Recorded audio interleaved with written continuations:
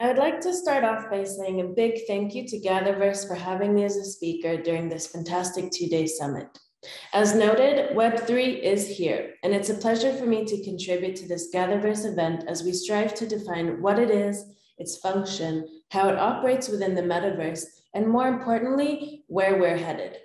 As a marketing professional, the questions surrounding what narratives accessibility, education, and community development have within this new iteration of the web is one that constantly comes up time and time again and is really important in my job.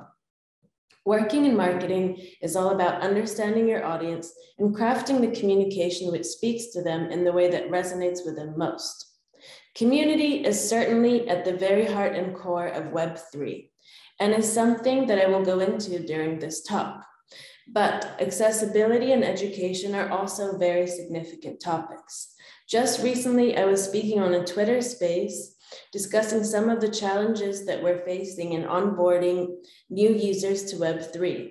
And we touched on issues of education as the complexities of the technology acts really as one very big barrier to mass adoption, with the other one being accessibility. We are by now all quite used to accessing our digital profiles and lives via Web2 processes, such as login details. But Web3 access requires wallets, seed phrases, and crypto. Having said all of this, I believe that it's worth starting with what Web3 looks like today and where it might be headed, as I move into how we as Web3 builders and early adopters need to re-strategize our marketing efforts and learn how to communicate with our audiences in this new era. The penultimate promise of Web3 is to tackle some of the various challenges evident in the Web3 ecosystem, especially when it comes to data control and safeguarding user privacy. In Web 2, there's a focus on user-generated content and user experience, but if we think about it, there's only a handful of corporations that are really the ones who have control over our data. And the centralized storage of user data means high risks. Web3 introduces decentralization, immutability, and transparency, and offers improvements such as the development of virtual worlds and personalization. It offers an experience where users will be able to access a framework of information which they can reuse or share effectively between companies, programs, and communities. Nothing about the social media world, where the majority of marketers are entrenched right now, is collaborative or even community-led, despite how often these platforms use the term community. With social media, one man effectively controls everything that happens on Facebook and Instagram, which is very much the opposite of anti-establishment. Social platforms tell you what you can and cannot do. And if you violate their rules, they have the power to remove you. This is the world that we're familiar with, so it may feel a little bit jarring at first to enter a space where everything is more open, where the codes and innovations are sitting on the blockchain, free for anyone to build on and share, where ownership is distributed among users, creators, and developers. I would like to share my personal experiences with you as I made the shift from traditional Web2 marketing into Web3 marketing. Working for advertising agencies in Zurich, Switzerland, I worked on campaigns for supermarket chains, luxury furniture stores, and home decoration shops, and even a traditional bank. This was spread across banner campaigns, websites and landing pages, videos, and other content for social media, as well as email marketing. Whereas in Web2 marketing focuses on social media, D2C, and targeting, all through a data-driven lens, Web3 marketing really needs to incorporate NFTs and tokenization, as well as decentralization, blockchain technologies, and crypto. I started to work for Fiat24 just over 6 months ago as their marketing manager and now act as their CMO. Fiat24 is a Web3 banking concept built on Ethereum. relying on smart contracts to execute all the transactions made by users in the peer-to-peer ecosystem that they've built. All users have to mint the Fiat24 NFT in order to open an account, with the NFT effectively holding all their data, including their account number and all the transactions that they do. Stepping into this position required a lot of learning. First of all, about the technologies and new concepts like DeFi and Web3, and then about the people who are actually using it. Some differences to the services, products, and businesses that I tried to market previously immediately surfaced. And here is what came up right away. The Web3 community is very niche and still relatively small, but this is quite advantageous because it means that networking and meeting people in this space is quite easy and allows you to build real connections. Very important for the next difference I noticed, which is, while we may think of social media platforms like Facebook and Instagram as a means to build communities, Web3 communities are extremely important and live on platforms which are even more conversational in nature, like Discord and Twitter. Due to the volatile nature of cryptocurrencies, the need to share knowledge in blockchain development, and the exclusivity and collectability aspect of NFTs, there's overall a very huge need for people to chat to each other on a daily basis, to exchange information, knowledge, and to help each other grow. Another difference between Web 2 and Web 3, which I noticed and which seems quite relevant, is the educational aspect, which I mentioned before. There is so much content being created in the form of videos, articles, white papers, reports, and even infographics, all about the tech surrounding Web 3. This is especially pertinent as being able to understand how your target audience and clientele communicate is absolutely key when defining your strategies and choosing on which platforms you should live and build your brand. I faced what felt like a very epic challenge of building a solid marketing foundation for Fiat24, a truly Web3 ready company. And I did this through a lot of reading, analyzing, learning, and speaking with people in the industry, as well as testing and trying, revising, and updating strategies along the way.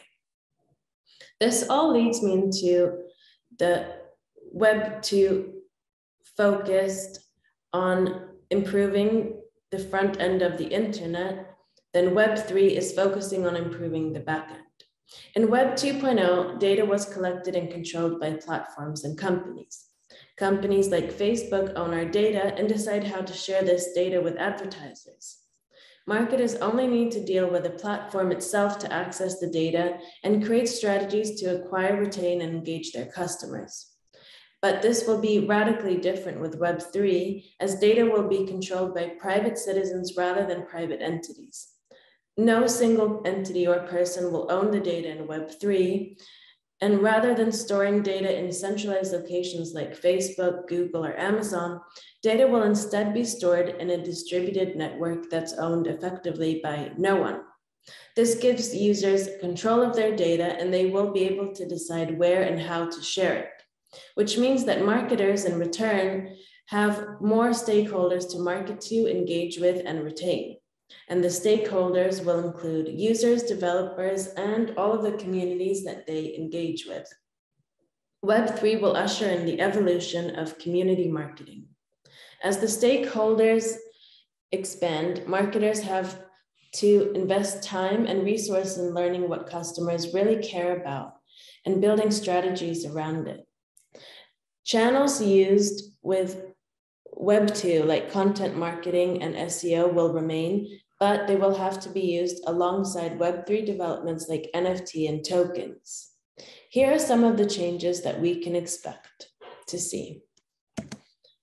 The impact of Web 3 on marketers will challenge marketers, but it will also provide a new opportunity for acquiring and retaining customers. Limited access to user data. Web 3.0 will usher in greater data privacy. Consumers would be able to control their data and how it's used by companies. This will force marketers to be more transparent and creative in their data acquisition methods. Community-focused approach. The rapid development of Web3 is due in part to a growing distrust of how brands and companies use consumer data. With Web 3.0, customers have to focus on building loyal and engaged communities who will willingly part with their data and even become brand ambassadors. The increased role of content creators. Today, content creators are at the mercy of the platforms that they choose to publish in. They have to abide by strict guidelines and contend with limited earning potential. Creators also only get a fraction of what platforms make from the content that they create. Web 3.0 will grant full autonomy to creators in deciding their content and getting paid for it. Web 3.0 will usher in a new revenue model where creators will be in control. A marketing revolution is certainly about to happen. Indeed, Web 3.0 is still under development, but it may arrive sooner than we realize. Parts of it are already here, and we must be ready to ride the wave when it fully arrives. I would like to close by focusing on some of the ways that you can prepare your brand to adapt Web3 marketing strategies. Number 1, follow Web3 trends. Being outdated can be costly. There are a lot of uncertainties, but there are also a lot of developments. When making business decisions, remember that the future is here and it's rapidly changing. Depending on your brand, try to acquire 3D assets like 3D models or virtual reality stores. The more you know about the latest Web3 trends, the more you'll discover the best ways to integrate them into your current strategies. We must also think about adding NFTs to your content creation strategies. We can say that there are no guidebooks or rule books regarding content creation for Web3, but everyone agrees that it will involve NFTs. For brands that have started creating them, it has already served several purposes, such as increased brand awareness and reach, novel experiences and exclusive access, increased brand loyalty. Start building meaningful connections with customers over social media. Social media will continue to be a big part of Web3, although with some major changes. As I mentioned before, users will be in control of their data due to decentralization. Building meaningful connections with customers this early will cement their relationship with your brand and make them willing to trust you with their data. Overall, I think that marketers should reframe how they look at their customers.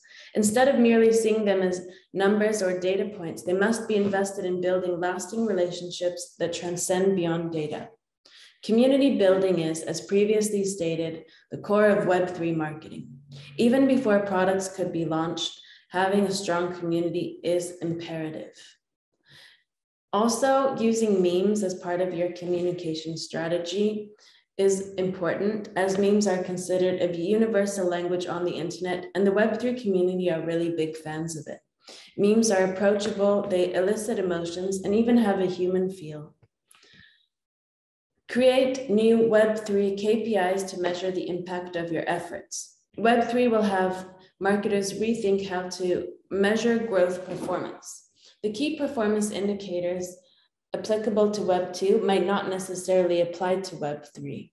So some of the metrics you can use for Web 3 will include the size of the community across the channels, activity and engagement, such as NFT sellout time or floor price, and a steady or consistent increase in the NFT price, indicating that your customers believe in your project.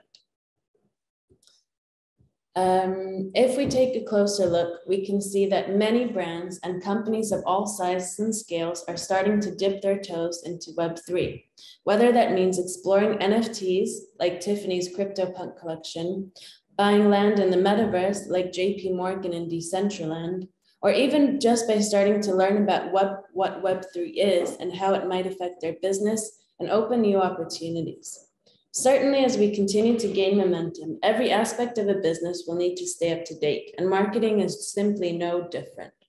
A discipline that relies on strategy, it will take a continuous state of learning, networking, and building in order for marketers to succeed in this new space. In my personal experience, I cannot compare Web2 marketing with that of Web3. And I feel very humbled and proud to be a part of this first generation of marketing professionals in what is an entirely new era for our digital lives. Thank you for listening, and I hope I was able to add some value and knowledge to this summit. Bye, everyone.